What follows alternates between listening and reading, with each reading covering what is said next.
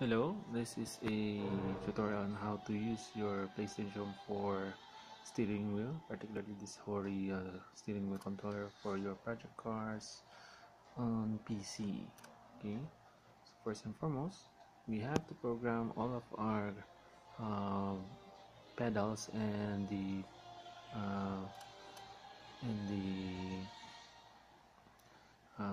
paddle shifts according to our liking. So you have to put it on mode, and then you have to set the configurations. Okay, so I'm going to press this one, and it is already blinking, so you have to choose your button configuration for your accelerator, and then for the brake button, for the brake, okay, you have to choose your button that would also correlate with your brake.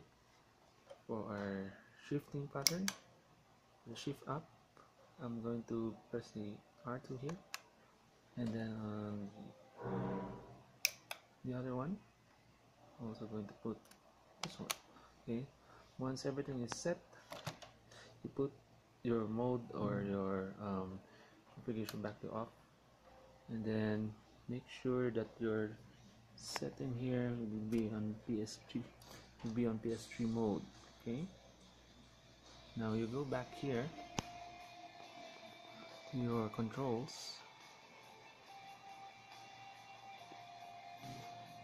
and you put your control scheme on custom wheel and delete your assignments. Okay, so just for a rundown, we can assign a configuration for this one. So for my left turn, okay, and you can assign all other button configuration for this one. For the throttle, push this one, okay, and for the brake, same handbrake, press the O button for this one, gear shift up and gear shift down. Okay, so for the rest, it's already been pre-configured, so it will be an option if you want to change it. Okay, so we can now go to the calibration of the wheel. Okay,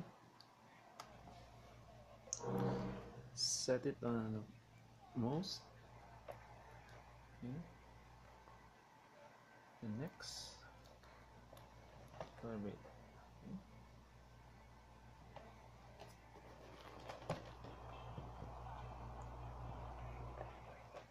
Okay, then you can save it.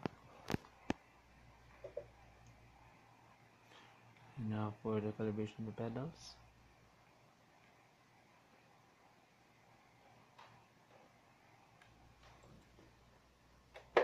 you have to press all of them and finish it.